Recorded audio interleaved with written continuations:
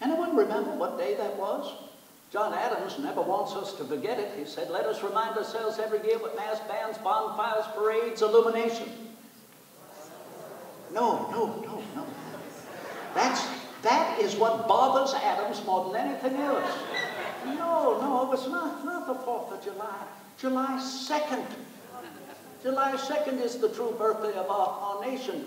But with the success of the vote, it was not unanimous. Anyone remember which colony abstained? New York. I remember distinctly Lewis Morris said he would have to ride back and receive further instructions from the New York Assembly. Now, never forget, he did take leave, but he returned 2 weeks later and voted in favor of independence. But we still had work to do. We still had to argue and debate and vote upon our Declaration of American Independence.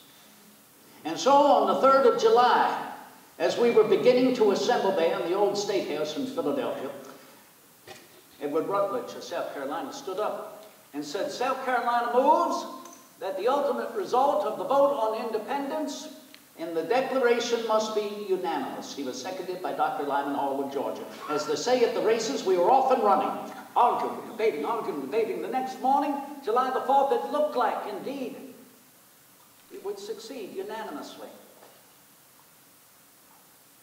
Until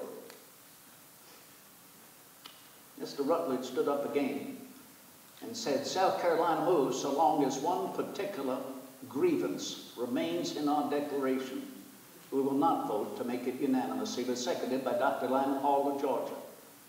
I knew exactly what they were doing, politics as usual. I got up and walked out.